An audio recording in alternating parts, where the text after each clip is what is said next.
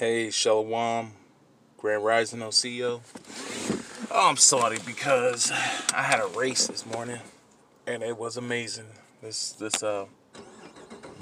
chick and her anybody who watch videos, y'all know that I'm a car guy. This chick, she raced me in her Camaro, and it was a V6. She flew right past me, looked at me crazy, man. And she sped right past me. I'm like, oh, okay, I got time today. So I raced her, smoked her. Of course, I'm in a V8. She's in a V6. She has no chance. I don't know why she thought she could beat me in a race. She had no chance, really. But yeah, smoked her. And sadly, that footage is not being uploaded for some reason. I don't know why, but it's corrupted or whatever.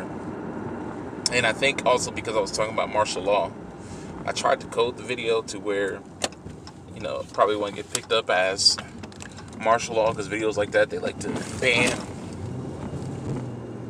And yeah, so anyways, that won't happen. But yeah, man, I fucking smoked her, guys, man. She was in her Camaro, and on her license plate it said "bad girl." Well, bad girl, she learned that morning, man. She learned this morning. It was funny because she was feeling too good, and when I kept passing her, like, we was going, smashing on it, and I kept smashing. I kept passing her, and sometimes I would even let her go past me and smash, give her that head start, and I would just come back right past her. By the time we got to the end of her race, she went from sitting all happy and just like this in her chair, like. It was funny, but yeah, man, people, man, this is the second time within a week span that someone in their V6 try to race me in my V8. It's like, it's not going to happen, buddy. It's not going to happen. The other time it was a Mustang. They tried to race me. I had to give them the work. Had them looking silly, man. Mind you, it was raining that day too, so y'all know anything about Chargers and Challengers, man. Our traction is doo-doo when it's wet out there. Our traction is just not that good in the first place, but even more so when it's raining. I still smoke that damn Mustang. It was a V6, I believe, also. And see, if you're not going to get a V8, say if V8s are too expensive for you, get you a 4-cylinder with turbo. It's like right under a V8. It's definitely better than a V6, but it's like right under a V8. And I heard that they're supposed to be doing that with the Chargers also. They're supposed to be doing like turbo. I'm not sure if they're going to be getting rid of the RTs or anything like that. But yeah, that's what I heard they're supposed to be doing. So I don't know. I don't believe society is going to be around for that shit. The way the Most High is moving, nah, I don't think it's going to be around. Speaking of which, I'm going to talk about what I was talking about in the other video, because I don't think that's going to upload. But yeah, man, I mean, it's getting worse every day. Thawada. Me and my wife, our to-go bags or our bug-out bags are ready, because I don't want to stay in this society.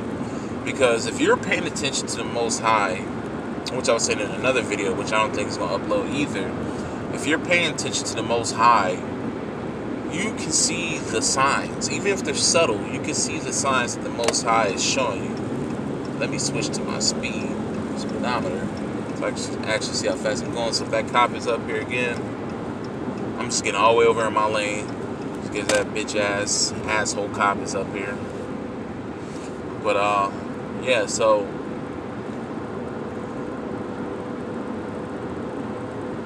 yeah.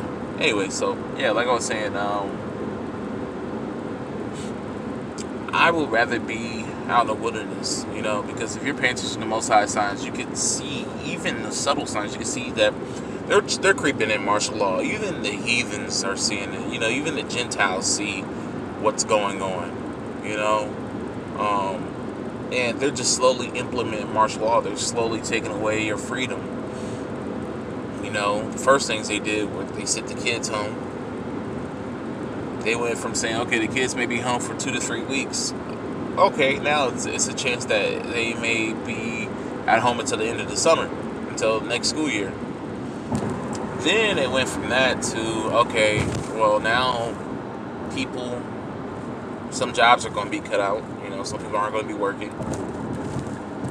It went from that to, okay, now we are limiting the amount. Okay, we want you guys to stay home. They told us that. Then they said, okay, well, now we want you guys to no longer go to the library. We're closing down libraries. We're closing down bars. We're closing down movie theaters. We're closing down dine-in restaurants. You can't go and dine in anymore.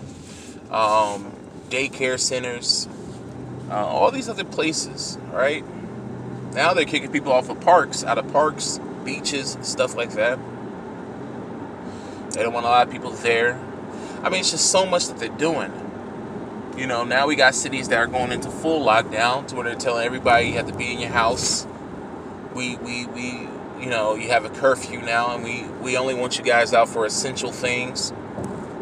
So now they're starting to take away more and more of your freedom. And that park, see, there's a park over here to my left. They have the bar up. It's closed, and it's usually open by 6 o'clock in the morning, and it's closed. So they got a lot of parks blocked off, to where you can't go. And I'm about to go to another park up here. And I believe on the backside there's a trail. I'm not sure. But the golf course right here is closed. So a lot of these public facilities, they're being closed off. And I feel like they're doing that for a reason. They're strategically doing things. Everything happens for a reason. You feel me? But they have that closed, So they're slowly creeping in martial law. I'm sorry about my phone. The phone, it's up to turn sideways. But yeah, they're creeping in martial law. Next thing you know, they're going to be telling you that you can't leave your home at all. So don't take those messages lightly where people say that, hey, I have a family member or a friend who's telling me this, they work for the government, that martial law is going to happen, or they're going to give a message by a certain time, blah, blah, blah, blah, blah. Yeah, because now, we can't do anything. You can't go to the gym. You can't do none of that stuff. Look, they got the park up here closed. See? This park is closed too. So it's like, well, what are you guys doing?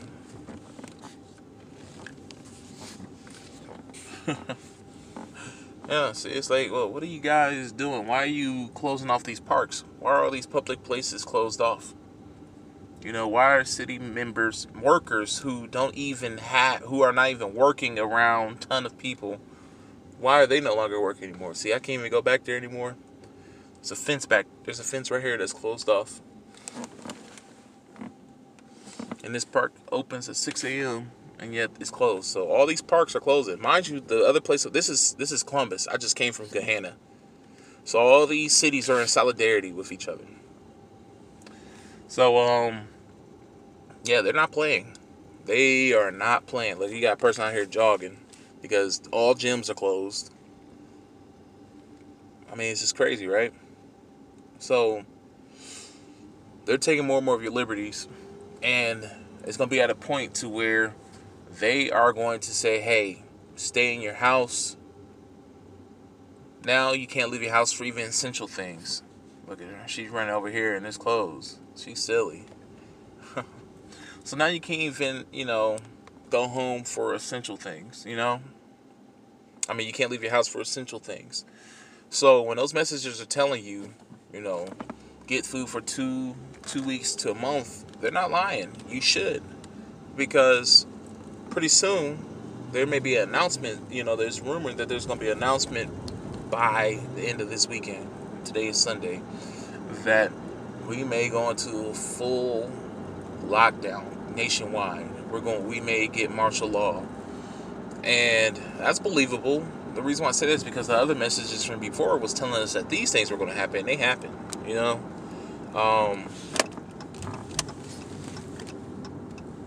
Also,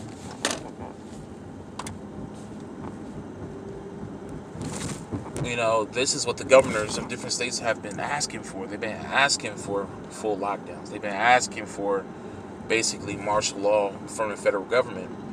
And Trump, he says, no, that's something that should be done statewide, on the state level. But if they keep asking for it, it's going to happen. And they're trying to make it seem like it's not Trump who wants it, but it's the states who want it. So you can't blame Trump, right? That's the bullshit they're trying to pull on us. But we see it coming. We see it happening, you know.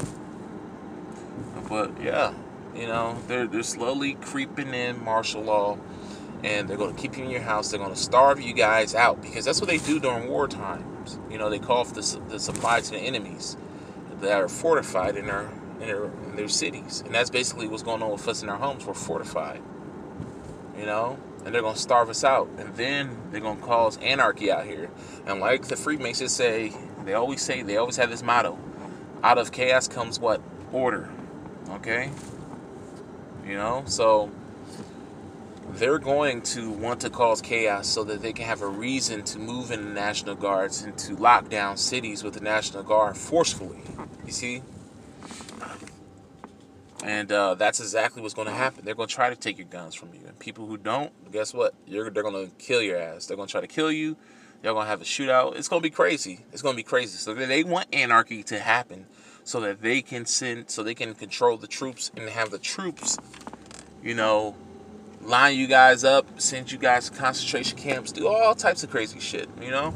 So that's why I'm hoping, you know, and pray every day, you know, the Most High gives me a sign to give all the other brothers and sisters in the faith a sign to when it's time to go.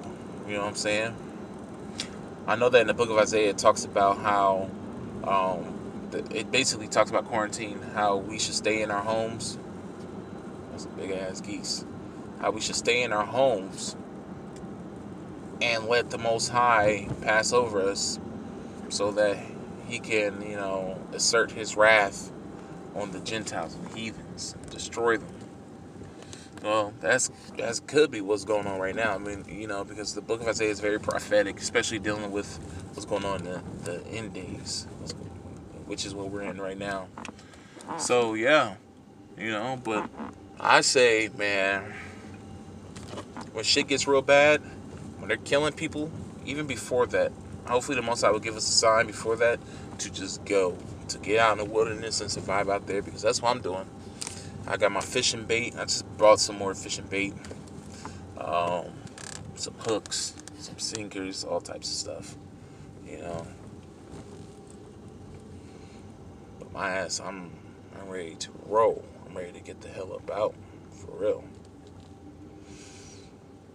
We got our to-go bags, our bug-out bags filled and everything, you know, with things that we need. Most of the stuff are essential things. My wife, she got some things that aren't necessarily essential, but that she wants. I have a meat wagon. Anybody who goes hunting, they know what that is. And that's basically what I'm going to be carrying my stuff on if I ever leave on foot and able to pull that with. But when they assert martial law, what it's going to be like, it's going to be like how it is over in the Middle East. They're not going to have troops stationed at every damn house. There's just not enough troops for that. But what they're going to try to do is they're going to do street patrols. You know, because they can't send troops to every city, every damn town, and every neighborhood, every block. They can't do that. It's just not enough soldiers for that. So they're more than likely going to be on patrols, you know, moving around and stuff like that. Blocks. They may even, you know, deputize, you know, people and even use law enforcement to help with controlling, you know, the population and curfew and stuff like that. Most people are afraid, so they're not going to buck up against the government. They're not because they're afraid. Most of them are. But yeah, that's basically what's going to happen little by little, and I don't want to be around to see that shit. I'd rather be out in the wilderness, living life, and enjoying myself. The thing is I don't want to move too soon. You know what I'm saying? I don't want to move before the Most High gives me a sign to move. You know? But, yeah. The Most High is definitely working for us. That's why I'm not afraid. You know, I'm not afraid because I know the Most High is doing this for us. You know, I may not make it. I may die in the process. But I'm not afraid because I know that the Most High is putting in work for his people. Everything that's happening right now is for us. And that's just what it is. Yeah. Man. So, yeah, man. Well, alright, guys. I'll talk to y'all later. I hope that you guys stay blessed. stay prayed up not only for yourselves, but do it for the nation. Stay prayed up for all of us. So I want to say with that, peace out, shalom, Yahweh bless.